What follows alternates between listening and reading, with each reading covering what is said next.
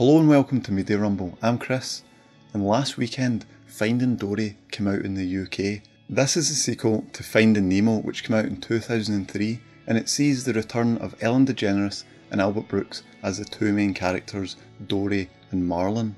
And they're on a mission to find Dory's family, which she has seemingly forgotten where she left them. So 2003 was a long time ago, 13 years to be exact, and a lot of things have happened in those 13 years. There have been a lot of changes, but one thing that hasn't changed is the love for Pixar.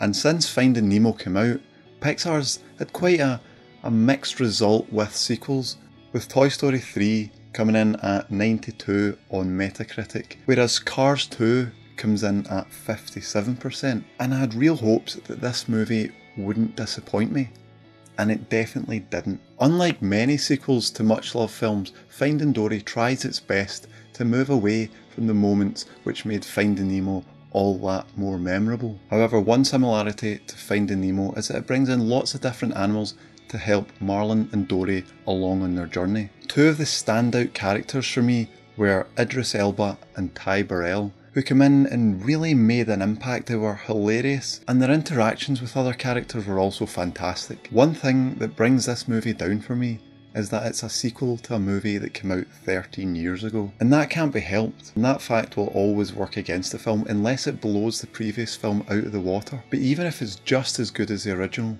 nostalgia is always going to make that film seem a lot better than the sequel. I'm not really one to give out scores because I don't feel it's fair, but overall I feel that this is a movie that the whole family will love. So I recommend that you go and see it, and see for yourself if it's actually going to stand up against Finding Nemo. So what do you think about sequels that come out quite a long time after the original? Do you think they're necessary? And does it actually make you want to see the original again?